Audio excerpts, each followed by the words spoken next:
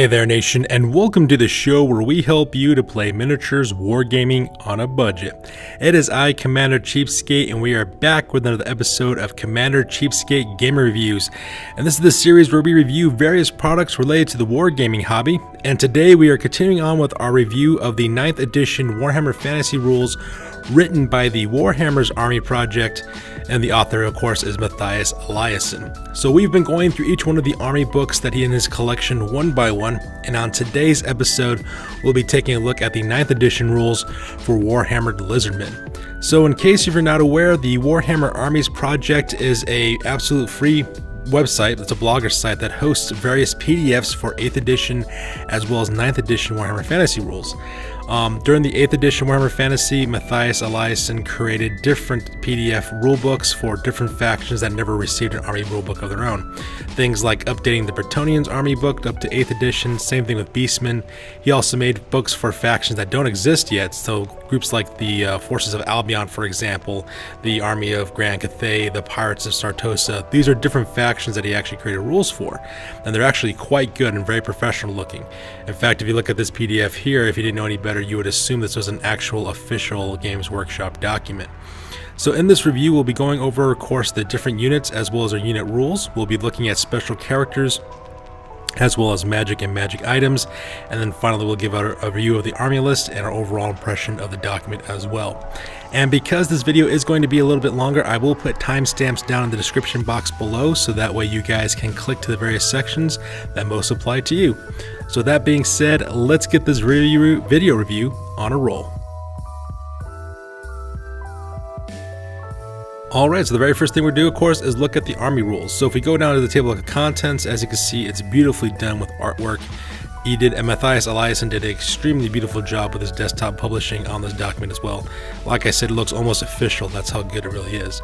Now, if we look here at the contents, of course, we have our different lore as well as the story and narrative of the Lizardmen. We're going to skip that portion because that's not so much of a focus on this one.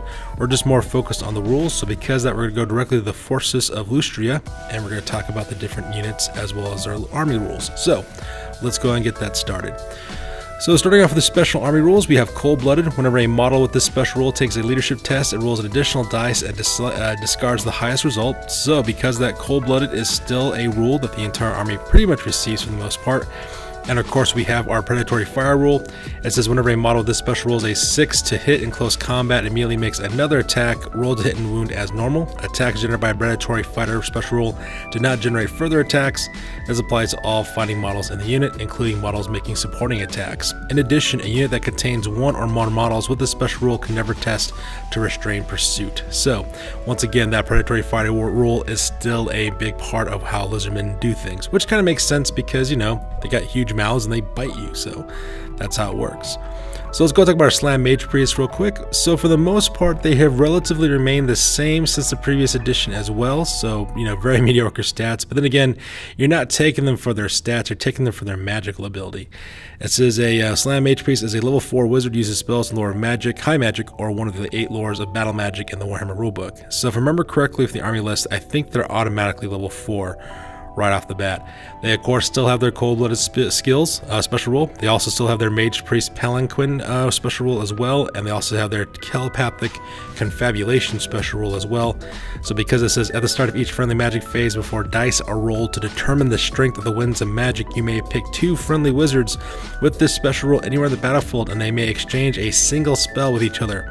In subsequent turns, a different pairing of wizards with this special rule may be chosen. So once again, very powerful magical ability, and the reason why is because that way you can take some range spells. Let's say, for example, you're not within range, you can use this Telepathic Confabulation spell ability to give that spell to a unit that's in range, that way they can cast it for you. So very powerful ability there.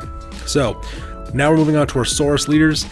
As always, we have our Saurus Old Bloods as well as Scar Veterans as well. Still got some pretty good stats. Cold-Blooded Predatory Fighter, natural armor save of a 4 up for Old Bloods, 5 up for Scar Veteran as well.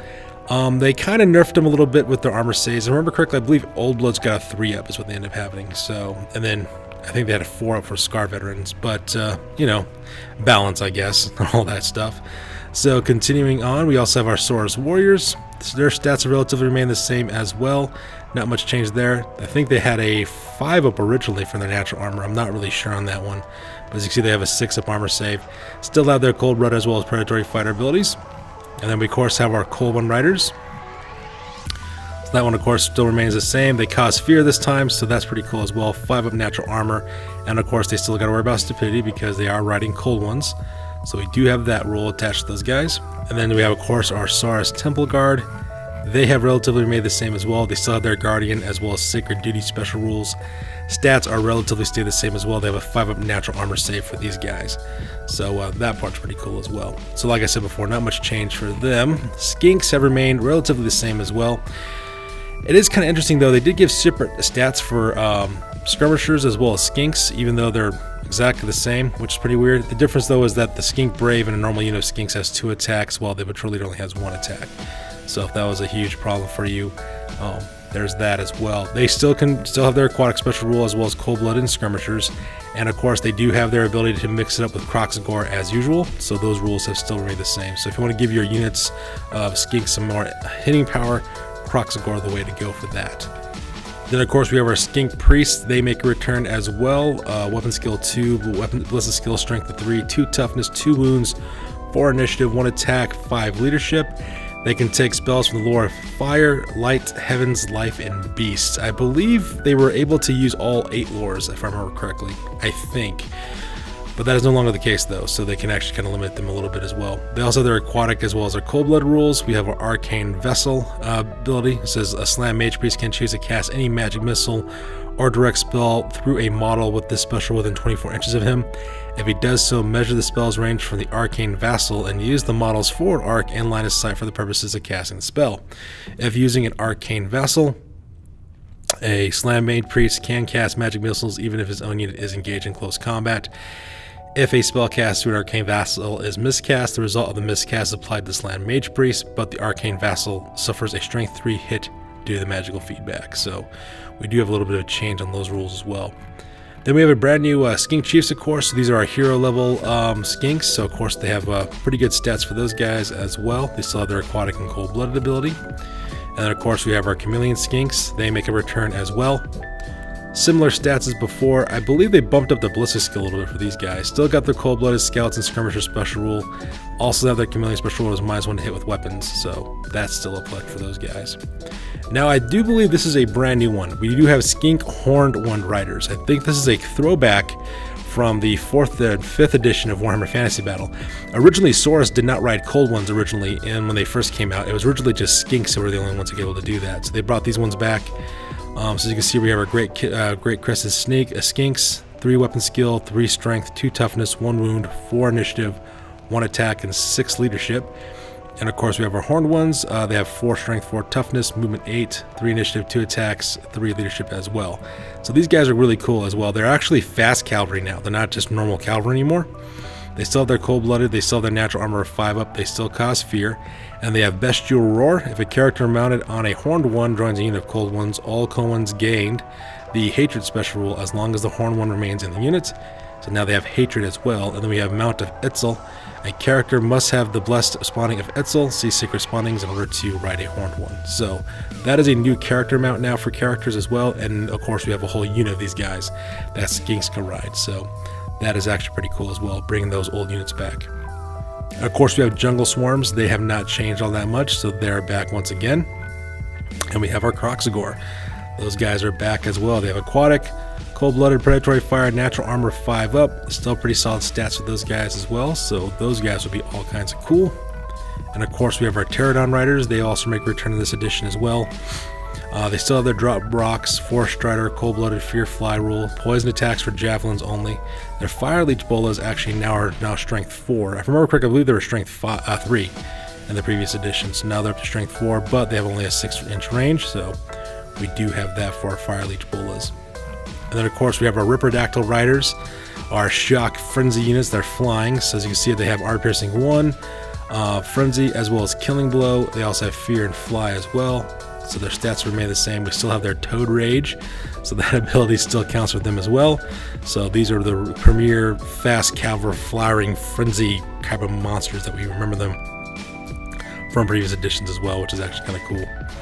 So, of course, we have our salamander hunting packs. Those flaming, fire-breathing salamanders, they're back as well. So because that we have them, and of course their misfire still counts as eating their skink handlers. So we still have those rules for those guys. Same thing with our Razordon hunting packs. Those guys are still around as well. They cause an artillery dice with their shots. Strength 4, quick to fire. And of course they got their stats still makes them pretty deadly in close combat still. So that's kind of nice to see those changes. Lack of changes rather. We have our Bastiladons, so our Bastiladons are back, and actually these guys are actually a bit better now. Before in the previous edition, they could not have Stubborn. They didn't have Stubborn in their special rules previously. They now have Stubborn now, so we still have that. Impervious Defenses, Thunderous Bludgeoning. We also have our Arc of Sotek that we still use for our swarms. We have our Retrification Crystal as well, which gives all cold-blooded units within 8 inches, 1 or more Bastiladons with a Retrified Crystal gains a regeneration of 6 up save. And of course we still have our Beam of Sotek, that's still there as well. Magic Missile causes D3 strength 3 hits, D6 strength 4 hits, 2d6 strength 5 hits, 2d6 strength 6 hits. In addition, the target suffers -1 penalty to their weapon skill and ballistic skill at the start of the Bastiladon's next magic phase. So that's very powerful as well. So that Beam of Sotek is back again, and that thing is absolutely devastating. So that's all kinds of cool. And then of course we have the return of the Stegodons as well. So as you can see here, we have our Stegodons as well as ancient Stegodons. Their stats have relatively remained the same.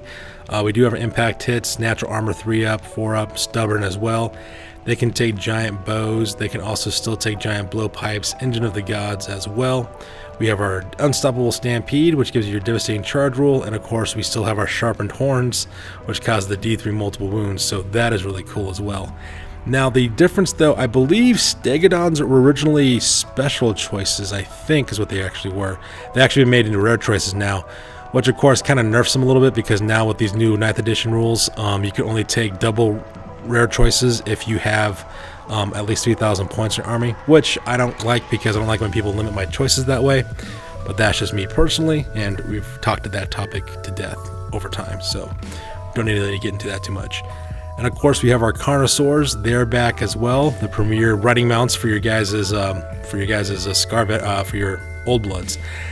Yeah, they kind of nerfed these guys a little bit too, not in the terms of their stats, but in who can take them now. So now only Lord level choices can take a Carnosaur now. So your Scar Veteran, who is your hero choice, they can no longer ride these guys anymore.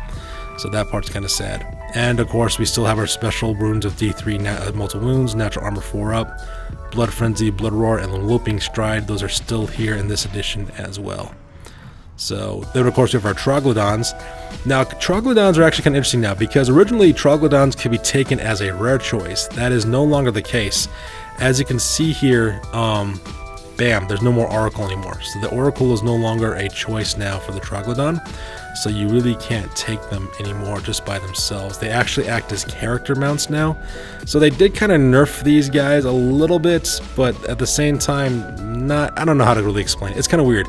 Like, you could originally just take it as a rare choice originally. That's no longer an option. Now it's a character mount only. So if you did like the Troglodon because you like the Oracle and what the Oracle could do, that's no longer an option anymore. So that part is kind of sad. But at the same time though, it also kind of makes sense that they made it into a character mount, because now you might want to take one just for that character mount, but I digress. There's a lot of things that can go back and forth with this on the viewpoints on that one. So like we said before, still pretty mediocre stats for Monster, still has poison attacks, predatory fighter, as well as natural armor 4 up. That Primeval Roar was the reason you actually took one of these things to begin with, so that part's kind of nice. And of course they still spit venom, but like I said before, they can only now be taken as a character choice. That's the only thing that can take them now. Now we have a brand new unit. Now let's get to our brand new units. We have the Dread Saurian. This was the monster that was from the Forge World line of miniatures. So now it's actually part of the army book now. Movement 7, weapon skill 4, 7 strength, 6 toughness, 6 wounds, 1 initiative, 6 attacks, and 6 leaderships. Cold-blooded, immunity to psychology, causes multiple wounds for its attacks. Natural armor 3 up. Now the main reason why you want this bag, boy, is because of the upgrades on this one. So this thing is worth a lot of points if you kit them out differently. So we have the Teapot's Crystalline Eye. A Dreaded Saurian, bearing the crystal known as the Eye of Teapot, gains a 4 ward save against non-magical attacks. Pretty powerful there. We also have the Blazing Configuration of Chotek. The Dread Saurian gains the Flaming Attack special rule and causes 2d6, Strength 3 Flaming Impact hits. So bring the fire. We also have the Golden Shroud of Zlat Total. All attacks targeting the Dreadsaurian suffering -1 to hit modifier. In addition, all models which are considered demonic or undead in base contact with the Dreadsaurian gain the Always Strikes Last special rule. So that's actually kind of cool there as well. We have Quetzal's Flawed Hearthstone. The Dreadsaurian gains the Unbreakable special rule and reduces movement rate to 5 but increases toughness to 7, so it makes it super tough there. And of course we have the Shadow Rubius of Huanchi. The Dreadsaurian gains the Ambusher Deployment special rule, a +1 movement. Models firing at it as part of a stand and shoot delivery charge reaction must reroll successful hits. So this one is a really crazy upgrade. If you want to put a monster right in the back ranks right off the start, this thing could really tear up some things. So like if you're facing gun lines, for example, dwarven gun lines, I would highly recommend using this to kind of counter that. Or Wood Elves, for example, or armies that just really play defensively. This could really screw up your enemy's program if you use those. So we'll talk a little about this a little bit more when we get to the actual army list. And then we have a new monster called a Coatl. So these are like the flying serpent mystery creatures from Latin American myth. So let's go and talk about those guys real quick. Brand new unit as well.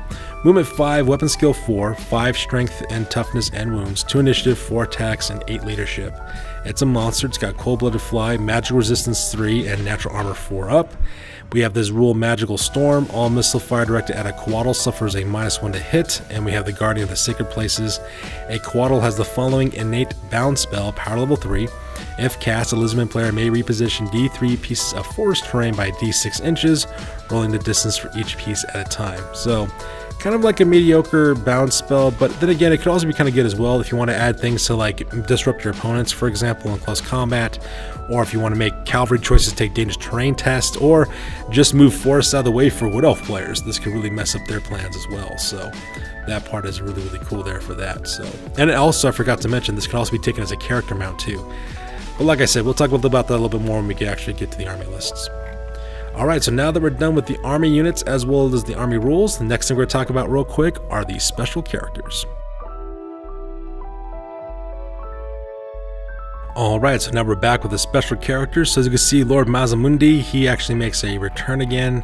I believe his stats have relatively stayed the same for the most part, so we're actually not going to spend too much time on that character as well. But like I said before, he's still the kitted out combat character who rides a Stegodon, who's also a a slam mage priest that can still fight. So he is still very much part of it as well. We have Lord Croak as well. He's back. I believe he's relatively remained the same as well. I'm not sure if this was the case or not, but he only knows he's a level 4 wizard, but only knows the one spell, Deliverance of Itza, which costs a 10 up, a basic direct damage spell that damages all enemy units within 12 inches. Each target suffers 2d6 strength 4 hits. If the target was a demonic, undead, or vampire, special rule, it suffers 3d6 hits instead. Lord Croak can choose to extend the range of his spell up to 18 inches. If he does so, the casting value is 18+. Alternative, Lord Croak can choose to extend the spell to 24 inches, in which case the casting value is now to 24. So I believe that part is still remain the same for the most part. And same thing with his magic items too.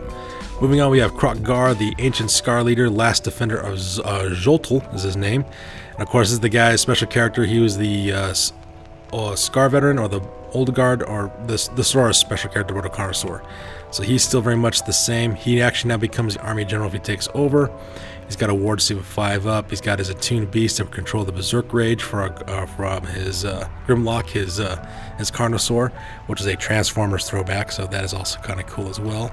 He still has his Spiel of Talansla, as well as his Hand of the Gods ability, so he still has those two. Then of course we have Chakax, the Eternity Warden, Prime Guardian of Zlan Huapek. He's still here as well, still very powerful items as well. He's relatively remained the same from my understanding as well. Same thing with Gorok, the albino sort of special character. He's remained pretty much the same as well, so because of that, I'm not going to spend too much time on those guys as well. Now of course we have Nakai the Wanderer. I believe this guy is a throwback from the older editions of Warhammer Fantasy. So he's a throwback character, so he's back with movement 6, weapon skill 5, strength is 6, toughness 5, 4 wounds, 3 initiative, 5 attacks, leadership 8 as well. Monsters and free special character. He's got a 3 up armor save, 4 up regen save. He's also got Blessed Mark of the Old Ones. Basically, Nakai has the Hold Your Ground ability, and any that kills Nakai in close combat may not overrun as the path is swiftly blocked by vines and creepers. If Nakai flees from combat, then the victorious unit may not pursue. So that part's kind of cool as well. He's got his jungle spirit ability. He can't join a unit, and he has the ambusher special rule, with except that he will always appear from a wood, swamp, or water terrain feature rather than the table edge if able to. And then we of course have the Sacred Blade of Quetzal, and that's a great weapon, gives him a 5 up ward save. So I believe this character's from the older editions of Warhammer Fantasy Battle. Of course, we have Ten Hin Huan, who is the Prophet of Sotek. He's back, of course, the most powerful skink character that they have. And I believe he's relatively remained the same as well. Not much change has really happened to him for his stats or his special abilities, so epic there. And then we have Teto Iko, Astromancer of the constellation The Beholder. He's relatively stayed the same as well. So not much really change has happened with that character as well. And of course, you know, he's the same skink that's basically like a slam because his mind is in the higher dimensions of consciousness. And of course we have Tic-Tac-Toe. He's back again. This is the guy who rode the Pterodon special character, so he's back. His rules have relatively remained the same as well, so we're not going to spend too much on him. So that part's pretty neat. And of course we have Zaltal, Ozaltal, I believe is how you pronounce his name. This character is the Chameleon Skink special character.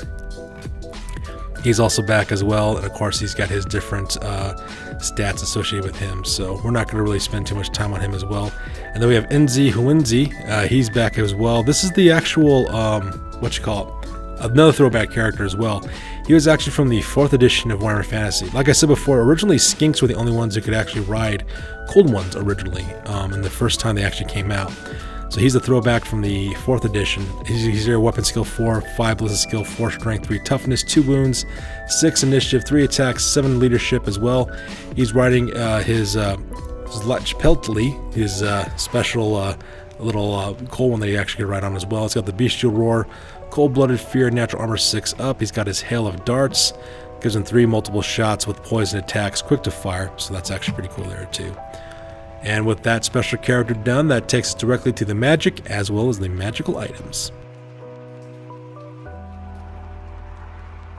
Alright, so now we're back with the lore of high magic. So, for the spells themselves, they're actually exactly the same as the same spells that the High Elves use, so we're not going to really go too much into it for the spells. However, for the lore attribute, though, it does change a little bit. It says if it has contemplations, if a spell from the lore of high magic is successfully cast by a wizard from the Lizardmen army, the caster can immediately choose a new spell the same level or lower from one of the 8 lores of magic in the Warhammer rulebook, which will last for the remainder of the magic phase. If the wizard chooses a spell from a different lore, that newly chosen spell will always use that spell's lore attribute. So very, very powerful ability now for your magic users now for the slam, which is really cool. So now that we have magic casting abilities and casting levels, you can actually use a whole bunch of barraging of different effects if you want to, which should actually be really cool to actually see that on the battlefield. Now, continuing on, of course, we have our new Sacred Spawnings rules. So because of this, these are some of the details we can get for some of our characters. We have the Blessed Mark of the Old Ones for 10 points. You can only have one of these in your army. Characters, not including special characters. The character may reroll a total of 3 dice, to either to hit, to wound, armor saves, or war saves during the game. So not bad for 10 points. It's actually a pretty powerful ability. We have the Blessed Spawning of Sotek for 10 points. Model with this blessing have the Devastating Charge special rule. We have this Blessed Spawning of Etzel for 5 points. Mounted models only. Models of this blessed will spawn. Reroll fail stupidity or berserker charge tests. We also have our Blessed Spawning of Quetzal for 5 points. Model with this special spawning gain the natural 6 armor save special rule. We also have the Blessed Spawning of Zlatkultl for 5 points. Models of this blessed spawning have the immunity to psychology special rule. We have the Blessed Spawning of Chotek for 10 points. Models of this blessed spawning rerolled failed charge or pursuit rolls. The Blessed Spawning of Huanchi for 5 points. Models on foot only. Models of this blessed spawning have the Ambushers and Forest Strider special rule. We have the Blessed Spawning of Tiphawk for 10 points. Models of this blessed spawning have the Magic Resistance 1 special rule. And then the Blessed Spawning of Zunki for 5 points. Models on foot only. Models of this blessed spawning have the aquatic special rule and a 2+ initiative. So there we have for your guys' blessed spawnings. So now we also have disciplines of the old ones. These are for your Slan Mage Priests. So we have Higher States of Consciousness for 40 points. Slan Mage Priest has the ethereal special rule but cannot join units. We have Focus and Mystery for 30. The Slan Mage Priest has the Lore Master special rule. This discipline cannot be combined with the Wandering Deliberation discipline. We have Wandering Deliberations for 30 points. Instead of knowing spells normally, the Slam Mage Priest knows the signature spell for each of the 8 lores of battle magic from the Warhammer rulebook. This discipline cannot be combined with a focus of Mystery Discipline, so very powerful ability right there. So that way you can make your guys like 2 High Elf Lore Masters, which actually have some pretty good access to signature spells. We have Harmonic Convergence. This one's always been popular for 30 points. The Slam Mage Priest rolls 2 additional dice whenever he attempts to channel or dispel dice. We also have Transcendent Healing for 30 points. This model is alive at the end of any friendly magic phase. Roll a number of d6 equal to the difference between the Slam Mage Priest's starting number of wounds and its current number of wounds. For each roll of a 6, the Slam Mage Priest immediately recovers a single wound lost early in the battle. Focus Rumination for 25 points. Once per magic phase, the Slam may attempt an additional free power dice to the casting attempt. This can cause ultimate power as normal and can cause the Mage Priest to roll more dice than normally allowed. We have the Soul of Stone for 25. When rolling on the miscast table, the Slam Mage Priest can choose to subtract 1 from the result to a minimum of 2, or add 1 to the result to a maximum of 12, instead of accepting the original result. We have Becalming Cogitation for 25 points. The Slam Mage Priest rerolls its first failed Dispel attempt in each magic phase. Reservoir of Eldritch Energy for 20 points. At the end of the opponent's magic phase, the Slam Mage Priest can store a single unused Dispel dice remaining in your pool. At the beginning of your next magic phase, roll a d6. On a 2+, you could add that dice to your own power pool. This cannot take your power pool beyond the normal limit. On a roll of 1, that bonus dice is lost. If the Slan is slain before his next magic phase, then bonus dice is lost. We have Harrowing Scrutiny for 20 points.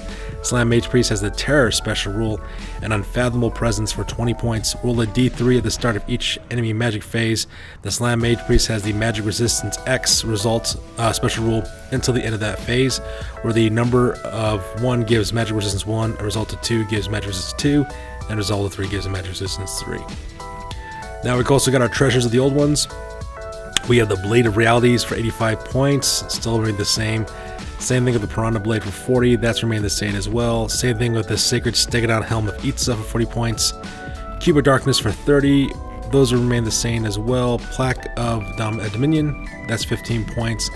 Cloak of Feathers is 35, and the Horn of Kygor is also 30 as well. We have our Egg of Quango for 30, so that's still back. That's still in there, that really random magic item. We have the Skaven Pelt Banner for 30. I believe this one is actually new, I believe. And it says all models with the unit of the Skaven Pelt Banner gain the Frenzy and Hatred Skaven special rules. However, all models from the Warhammer Skaven gain the Hatred special rule against the unit carrying the banner. And of course, we have the Jaguar Standard, which gives you Swift Stride special rule. So now that we're done with the magic items, the last thing we're going to talk about real quick are the Lizardmen army lists. Alright, so now we're back with the army lists on this one. So let's go and talk about the armies list for the Lizardmen. So for the lords, of course, we got 700 points now for Lord Mazamundi, 450 for Lord Croak. Krokgar as well as Grimlock are worth 470 points for them, 315 points for Tenhin Huan, as well as your character mounts. As you can see here, we have our different character mounts that can actually take. Connoisseurs, of course, are up there as well. So for our Slam Mage Priest, as you can see, they can take Disciples up to the low ones up to 100 points, as well as magic items up to 100 points. They can also act as your battle standard bearer and still be your general as well. So that part's kind of cool. So if you want to save some points that way, you can do that. We have our Saurus Oldbloods for 150 points, still pretty good with their stats, as well as the weapons they can take, like polearms. They can still be mounted, can take light armor and shields. Can now be mounted on the new Horned One creature, so that's kind of cool as well as our Connoisseur. They also got 100 points for magic items, as well as 10 points from their Blessed Spawning, so we have those rules still attached to them. Then of course we have Chakax for 210, Gorok for 230. Nakai, that character, he's actually now 295 points for him, so we actually have that character. Also we have Teta Iko, he's worth 190 points for that character. Tic Tac Toe is 135. Ozotl is actually worth 90 points, and then we have Inzi Huinzi. That's the character could actually ride the Horde one. He's back with 75 points for him as well. So that character is kind of cool too. And then of course we have our Saurus Scar Veterans. So like Saurus Scar Veterans have been nerfed a little bit, and that's the reason why is because they can no longer ride Connoisseurs, as you can see here. They can only ride Cold Ones or Horde Ones. They can't ride Connoisseurs like they could before, so that's how they've been nerfed a little bit. I can kind of understand the rationale behind why they did that, but I disagree with it, but that's just me.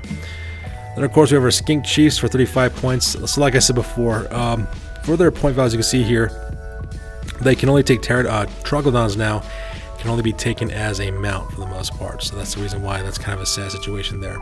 They're the only guys that can take that. And of course you have your Skink Priests, like we said before, they can take Troglodyons as well. Or now they can ride the Coatl, which is the new monster that we talked about earlier, for 220 points. So actually that's kind of cool there. And then of course we have our core units, Saurus Warriors are worth 11. And they can also take 1 Blessed Spawning for the entire unit now, so that's actually kind of cool for 1 point per model. Very cool. We have our Skink Cohorts, of course, with their Croxagore. They can take Javelins, short bows. They can also take, with poison attacks, which is kind of cool. They can also take Croxagore now for every 8 Skinks for 43 points. And of course, they can take a Blessed Spawning for the entire unit, 1 point for your Skinks and 3 points for your Croxagore. So that part is pretty cool too, that you can do that Blessed Spawning for your units now. And of course we have Skink Skirmishers now, and of course they may take Blessed Spawnings as well for 1 point, and they can take short bows again. So it's no longer just Javelins anymore, they can actually take short bows now. Which is kind of cool because back in the day for 4th edition, that's what they actually were equipped with, they're primarily short bows. They could take those as one of their main shooting elements for those. And of course we have our Jungle Swarms now, those are actually worth 35 points apiece now. For our special units, we have our Temple Guard, 17 points. They can take a Magic Standard upwards of 50. They can also have their Blessed Spawning for 1 point per model. Then we have our Coal One Riders, of course, our Saurus Cow for 24 points apiece. They can also take Blessed Spawnings too, which makes them really cool. Croxagore can also take Blessed Spawning as well for 3 points apiece. And then we have our Chameleon Skinks for 10 points, and they too can also take Blessed Spawning as well, which is actually pretty cool.